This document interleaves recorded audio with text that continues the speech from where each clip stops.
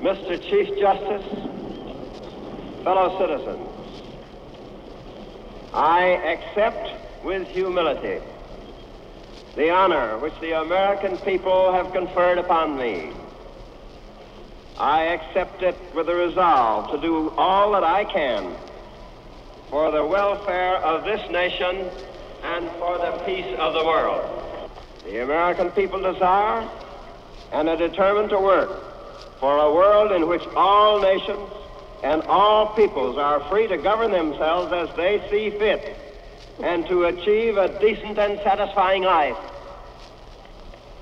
Above all else, our people desire and are determined to work for peace on earth, a just and lasting peace based on genuine agreement, freely arrived at by equals.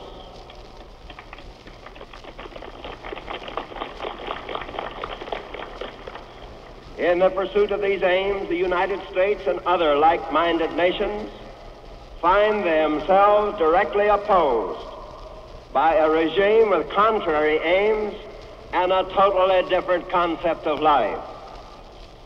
That regime adheres to a false philosophy which purports to offer freedom, security, and greater opportunity to mankind.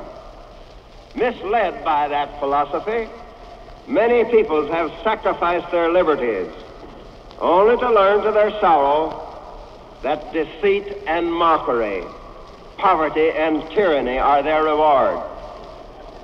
That false philosophy is communism. Our allies are the millions who hunger and thirst after righteousness. Steadfast in our faith in the Almighty, we will advance toward a world where man's freedom is secure.